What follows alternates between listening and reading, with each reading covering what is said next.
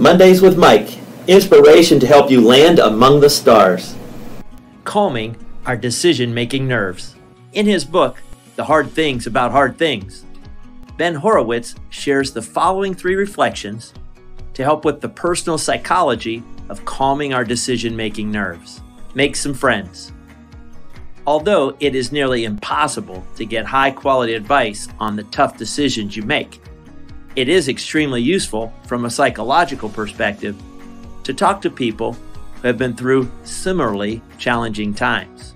Get out of your own head and onto paper. Sometimes we can be our own worst enemy, allowing so many thoughts to mess with our minds. Take time to write down a detailed explanation of your logic. The process of writing a summary document helps to separate you from your own psychology. Decisions are made more swiftly and clearly when we do.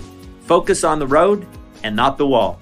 When someone learns to drive a race car, one of the first lessons taught is that when you're going around a curve at 200 miles per hour, do not focus on the wall. Focus on the road.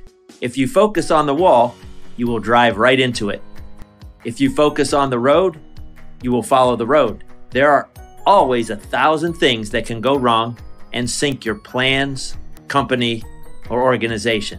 If you focus too much on them, you will drive yourself nuts and likely crash your organization. Focus on where you are going rather than on what you hope to avoid.